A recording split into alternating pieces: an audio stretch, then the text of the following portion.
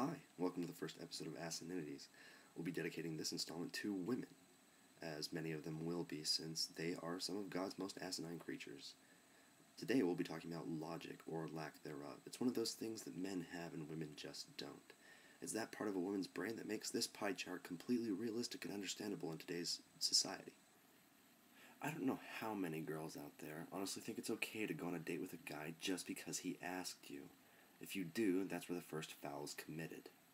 No guy wants to spend his hard-earned money on some tramp who'd rather be home, watching Gossip Girl and eating Ben & Jerry's, when they get to spend all their money on shoes, pedicures, tuition, rent, car payments, the necessities of life.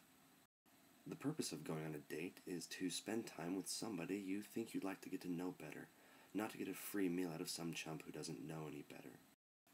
There is no logic in going on a date if you know beforehand you don't ever want to see this guy again.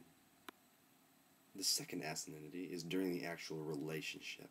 Now, anybody who has any experience with actually being in a relationship with a girl knows it's a fracking roller coaster. The part that really gets me is that girls attribute everything, every instance, every problem to emotions. Everything's a problem with emotions. I, for one, welcome the glorious reign of Skynet, as long as they promise to bring in these cold, hard killing machines, and let every guy have one or two for their own personal use.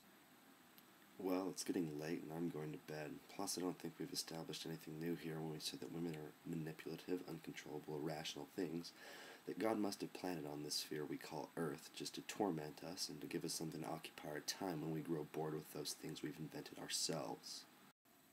I just don't understand why they have to be so complicated in the first place.